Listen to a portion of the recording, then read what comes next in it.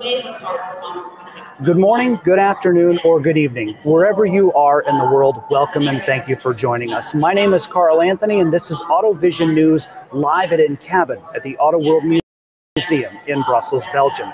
This is the inaugural InCabin event from Sense Media, following an exciting 2 days on Tuesday and Wednesday of AutoSense. Joining us here today on the mezzanine is Modar Alaoui. Now, Modar is an artificial intelligence expert and technologist, and a leading figure in computer vision AI for human behavior understanding and prediction. He is currently the founder and CEO of Eyeris, a leader of in-cabin sensing AI inside autonomous and other highly automated vehicles. Sometimes you'll see that abbreviated as HAV. He is a winner of several international technology and innovation awards and has been featured on Bloomberg, the Wall Street Journal, Reuters, and many other respected international media publications spanning over 12 different languages.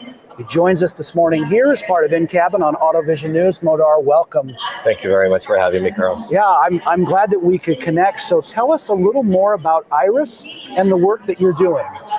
Yeah, thank you very much for having me.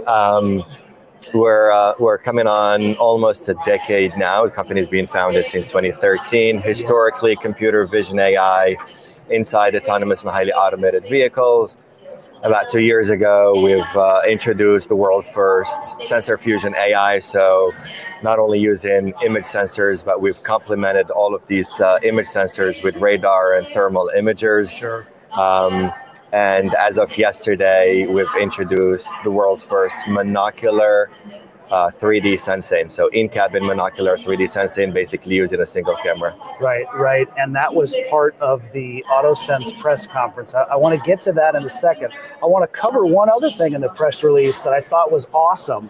So your solutions have been licensed to major automakers: Ford, Toyota, Honda, Jaguar, Land Rover, Mitsubishi Motors, and others. So I want monocular 3D sensing, but tell us more about some of these other design wins and what they mean for your company. It's a phenomenal validation, really, for all the work that we've been doing. There are some nuances. Licensing our technology to some of these OEMs and tier ones generally is for development, pre-development, or advanced development, but of course also for production, series production programs, which we're not always at liberty of discussing more about.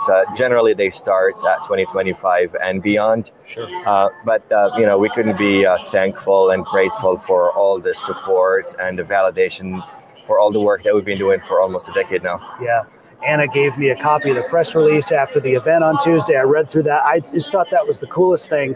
But to the bigger part of the press release, the first in-cabin monocular 3D sensing AI solution. Take us through that and explain to us some of the benefits. Yeah, so historically, 3D has been really difficult to get inside the cabin. It is popular for external perception, sure, but for the interior, it always had its challenges, either because of the sensors being used, whether it's time of flight or stereo sensors, generally the cost, some technology limitations with regards to interference, resolution, and things like that.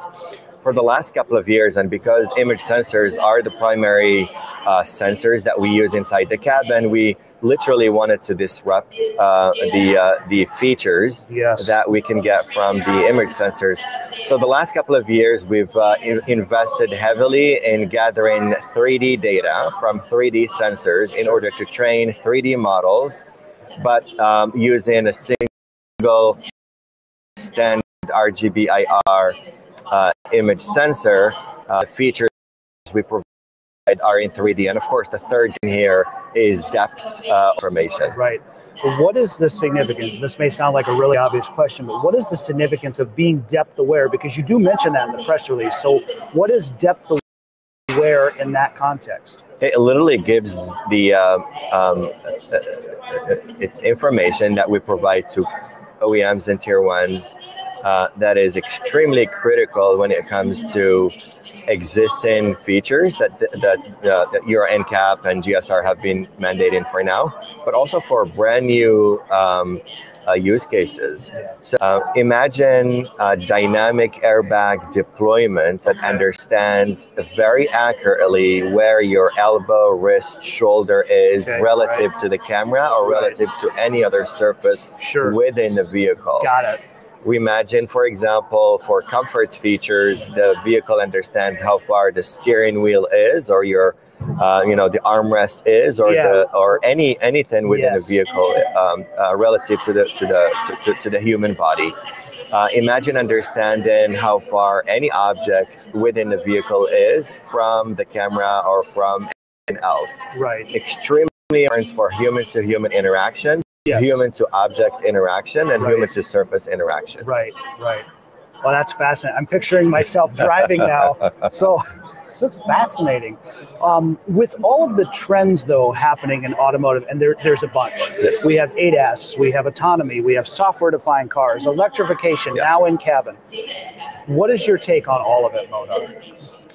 This entire event about automotive is primarily to enhance safety, or at least make it standard. A certain level of safety needs to be met and standardized, because I cannot imagine the lives that are being lost on the road today in the US and globally due to human error or even So safety has to be at the baseline of everything that anyone in the automotive industry is doing.